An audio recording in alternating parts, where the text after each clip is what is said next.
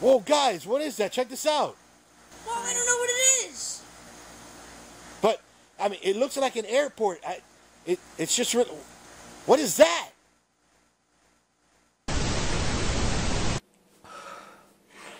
Alright. Hey guys, this is Iggy back with Dragonblogger. So, a few weeks ago, me and my friends went to Vegas. Cool, we're going to Vegas, all that good stuff.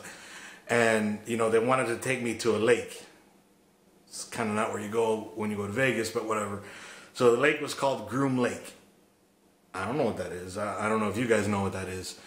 But, so, whatever, we go to Groom Lake and there's some high elevation. I go to the top and, you know, off in the distance, I see what looks like an airport or a base, you know, something weird like that.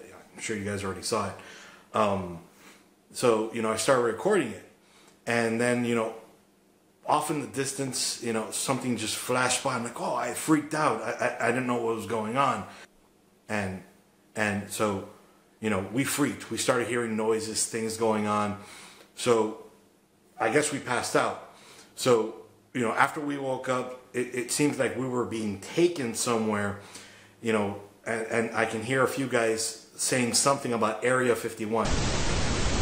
Wait, is that the Area 51? You know, we've all heard of all this stuff, and I'm freaking out.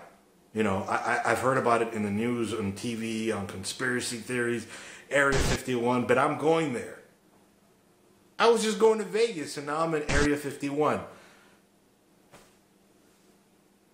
I mean, I saw a lot of stuff, but I took some technology with me. This is some awesome stuff.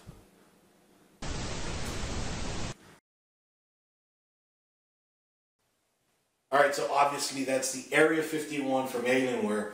And in my next few videos, I'm going to be opening it up, showing you inside, you know, showing you how it works.